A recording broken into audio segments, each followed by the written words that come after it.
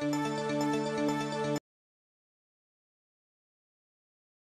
this video, you will learn how to monitor and control active workload using CA Workload Automation DE desktop client.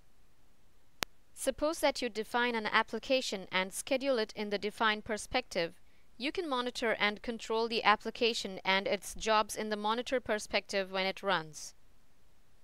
For this demonstration, let us first download and schedule an existing Verify application in the defined perspective.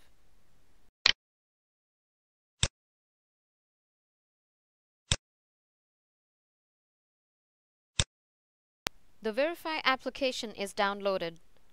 For this demonstration, let us enable the Hold on Submission option in the application.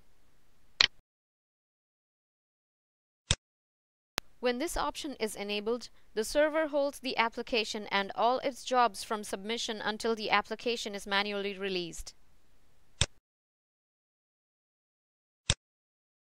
Now, let us upload the modified application to the server.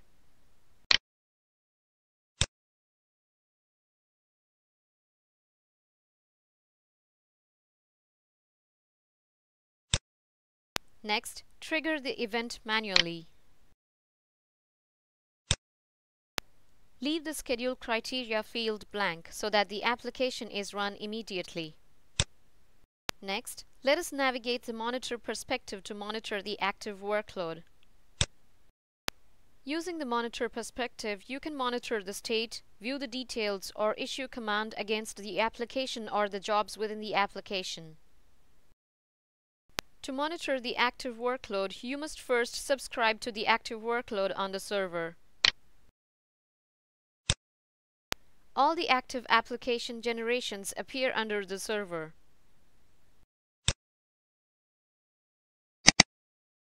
As the application was submitted on hold, the application and its jobs are in application hold state.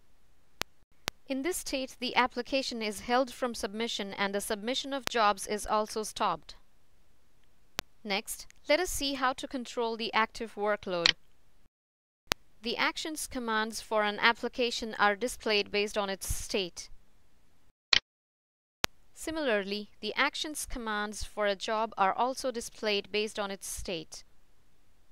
To release the held application and start the processing of the jobs, issue the release application command.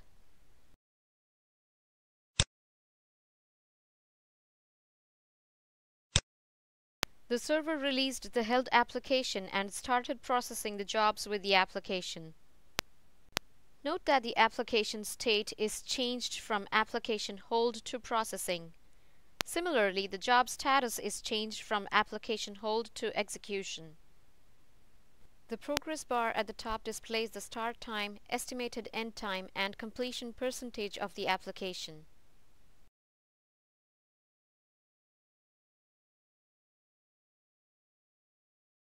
The jobs within the application are completed. Hence, the application moved to the complete state. In this video, you have learned how to monitor and control active workload using CA Workload Automation DE desktop client.